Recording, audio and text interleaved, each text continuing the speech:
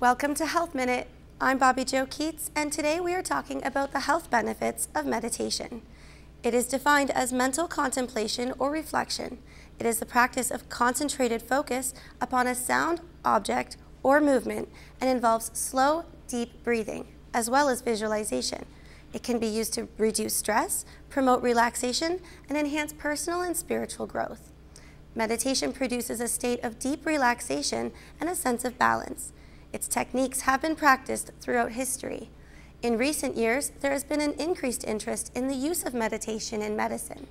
Meditative practices are increasingly being offered in medical clinics and hospitals as a tool for improving health and quality of life. It can be done in an upright seated position, either in a chair or cross-legged, with the spine remaining straight yet relaxed. Eyes can remain open or closed depending on the type of meditation, and a person may concentrate on counting breaths, chanting, visualizing an image, or just focusing awareness on the center of the body. Anyone can practice meditation, and there are no health risks involved.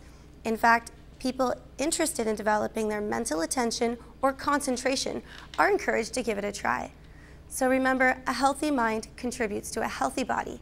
Thank you for joining us. This has been your Health Minute.